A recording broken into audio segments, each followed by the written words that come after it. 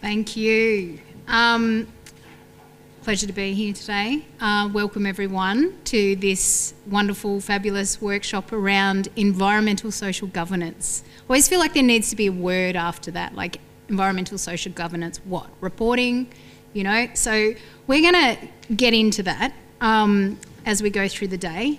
My name's Sara Hely, I'm the Chief Operating Officer for Riverine Plains. Hopefully most of you are familiar with that organisation.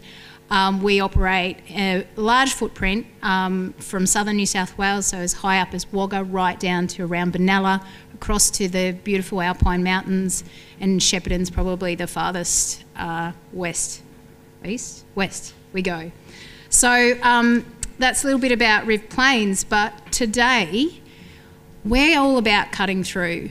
If you've turned up today, you probably, hopefully, know what ESG stands for, and you're probably a little way down that journey. So you've moved past, okay, I think that's about data, but now what do I do with it?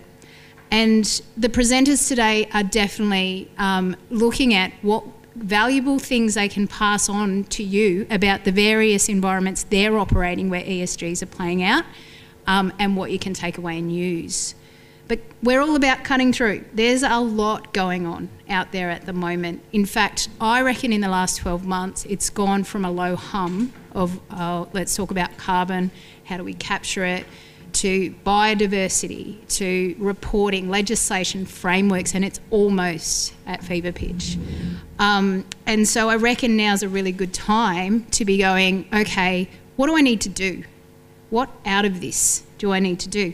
There's a really great quote that I picked up a few days ago from a guy called Mark Twain in 1956, saying data, or ESGs, is like garbage. You better know what you're going to do with it before you start to collect it. And I reckon that's a really good way to think about this. Like, what am I going to do with it? What am I going to be reporting against? What am I going to need to present or show credibility before you start collecting it? And I think a really good example of where we're at on this journey, because we're probably up to our necks now into thinking about data, thinking about what's coming from overseas, particularly in agriculture, because this is cross-sector, right? Like ESGs aren't just focused on agriculture, but today that's what we're talking about. It's already arrived. But when I was thinking about where we're at on this journey, something sprung to mind, and so I'm going to ask you a question, and I'm really curious actually on the answer. Who remembers the year 2000? Who remembers the millennial bug? Yeah? Isn't it scary that not everyone here remembers that, which means that was 24 years ago. My son's birthday today is 7. He was born in 2017, and that feels like yesterday. So it's really weird knowing there are people in the room who were too small or not even on the planet 24 years ago. So the millennial bug, in the 6 months leading up to when we changed over to the new millennium, there was a lot of crazy. And at the time, it was generally a concern. It was genuinely a concern. There was talk about systems crashing, computers crashing, businesses falling down because they weren't ready for the change of date. You know, the data would not transfer, that the stock exchange would happen, would crash, and, you know, we'd spend billions on trying to transition just into the new century. And it went on for quite a while. So by the time we got to December, everyone's pretty on edge. They're pretty overwhelmed. They weren't really sure. And I reckon that's about where we are with ESGs and data and legislations around greenhouse gases and carbon. We're just not sure what this is going to do. We're a bit nervous that it might have an impact on us. We're a bit nervous we're going to lose some money on it. We might even, though, come out of it all right. And you're pretty sure you've been doing a pretty good job up until this point, so we don't want this sort of unknown thrown at us. And that's how it was leading into the millennial, into the change of centuries. I don't know about you, but I think everyone woke up on the 1st of January or they never went to bed, depending on how hard you party, switched on their very basic phones back then, analogues, switched on the TV, free-to-air TV, and maybe even your computer, and it was business as usual. There was very little to see here. And within a few days, everyone has just gotten on. They just forgot about it. So we all remember the bug. We all remember the chaos and the potential panic, fear, uncertainty. But really, once we got through that, we just got on with it. And I reckon there's a lot of parallels with that, that situation and potentially where we're going.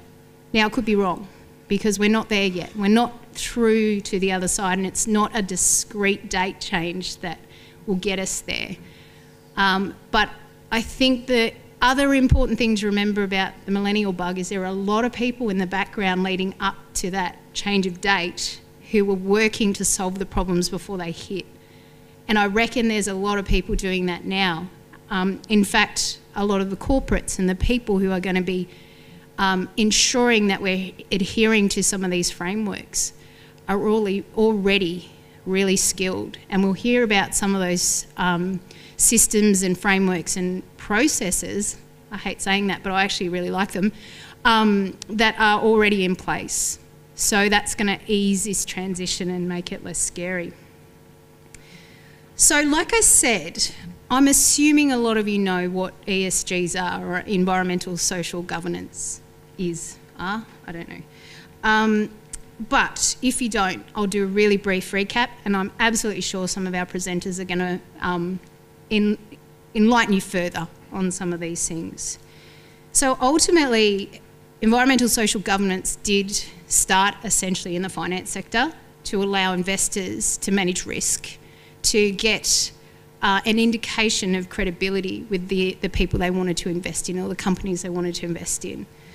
But now it's sort of a cross-sector. It's absolutely cross-sector, because it allows investors of any kind to assess credibility. So the environmental social governance pillars have come out of that because they're neat little boxes. But it's pretty fair to say that the most complex of the pillars is the environment side of things. And that's the one that's so close to us and so immediate in terms of our response.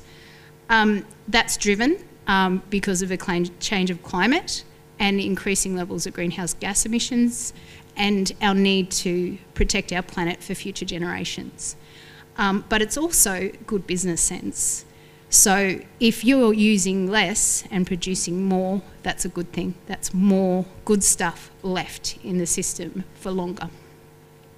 So that's where it came from. It's obviously now in full-fledged overseas. So Europe is well and truly down the pathway of needing for farmers to actually report against those frameworks. And that's probably where the sort of panic is coming from, because we sell a lot of product into Europe. So if they're already assessing it, then we're going to have to prove our credibility. And there's nervousness about whether that's going to reduce our ability to trade internationally. But when we talk about the E part of ESGs, what are we actually talking about? Greenhouse gases, but not just on your farm, upstream and downstream. And I'll talk really briefly about the scope levels, scope 1, 2 and 3, which talks about that from an emissions point of view.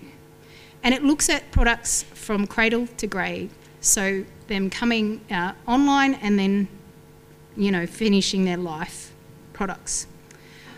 And it actually looks at whether this translates to a long-term business advantage. So that's the upside, because it does feel like it's a lot to be thinking about how much we're emitting and whether that's going to take up a lot of our energy, but actually it's a good thing that we're monitoring that, because it is going to lead to efficiencies in your business and hopefully greater profitability. That's the environmental pillar. Social, the S. This is really about an organisation, a farm, a company's ethics. Are you looking after your staff? Can you prove it? Are you adhering to labour practices that are either legislated or required in whatever country you're producing a product. Are you thinking about that upstream and downstream, so about your supply chain? And are you adhering to standard safety practices, work health safety, or anything just for your farm or enterprise? So that's what the S stands for. There's a chance over time we'll be starting to look at also in the S category of, are we providing services to underprivileged social groups? That's a lot to bring in. So I just wanted to sort of flag that I'm giving you a really simple snapshot, but there's more to these sorts of headings. That's an example. On to the G. This is the governance pillar. In my mind, I feel like this is not too dissimilar to the social pillar, because they basically are saying, do you have governance around these, the E and the S? Do you have a board, which is, as you know, boards are legislated. There are certain things that they need to do for the organisation, but ultimately it's ensuring your organisational farm or enterprise is adhering to your social responsibilities or strategy. And so they want evidence of that. And things like anti-competitive practices and corruption fall into the governance pillar. So, super high level, basic summary of ESGs. Hope that helps for those who never heard of it before. And I am open to correction, because I don't know if there's any expert in ESG, and I never claim to be one. But I think this is it's really useful to have various interpretations of what this all means. So this is mine, having worked in agriculture in this space for a number of years. A quick in brief about the greenhouse gas aspect and carbon, because that's probably what you're hearing the most about. As I said, this is the most immediate one for farmers to consider.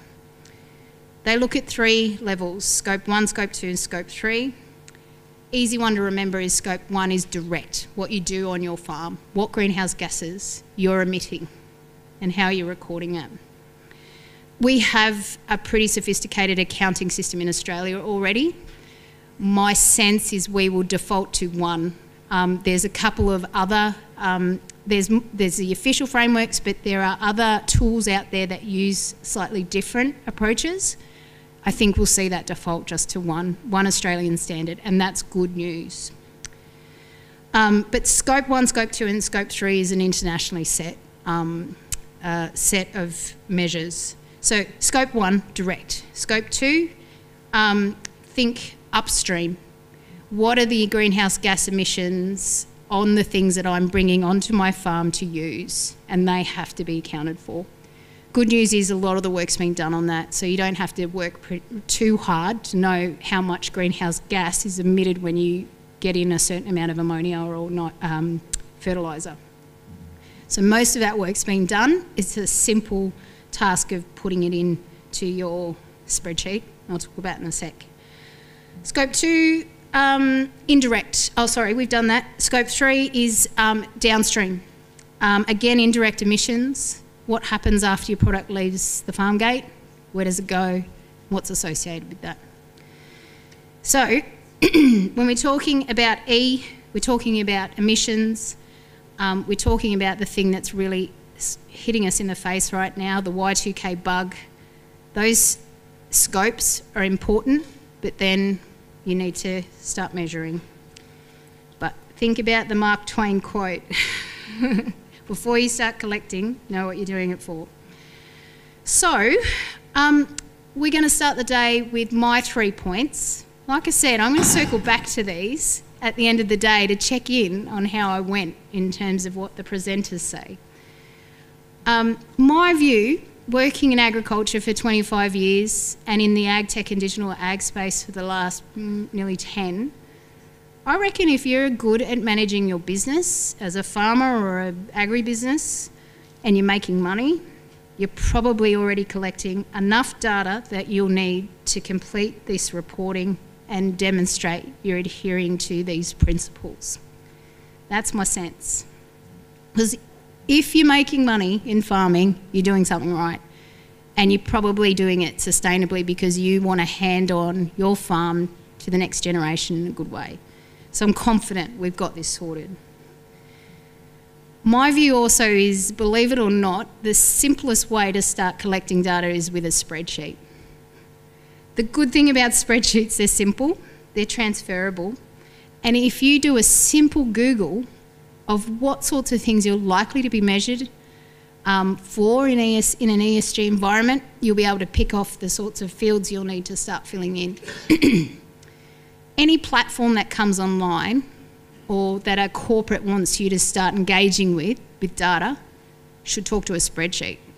So it's a good place to start. Now, I could be wrong. By the end of the day, I might come back and go, oh, actually. But the other thing is, I think a lot of farmers are worried they're going to be taken for a ride. They're going to be sold a data platform that's not secure and that might fall short of claims. They're worried they might get sold into a carbon market that they don't know enough about to be confident. And I would say, fear not. It's a bit like the millennial bugs. There are people in the background working. The corporates, the people who really need this information, are building systems, and they're going to come to you. And they're going to help you navigate those systems. So it's not all on a landholder or a farmer to figure out this crazy stuff that's going on. You will get help, and there are people who really know this stuff who are going to help you. So to finish with and to introduce our first speaker, my view is the best thing you can do right now is just be more efficient.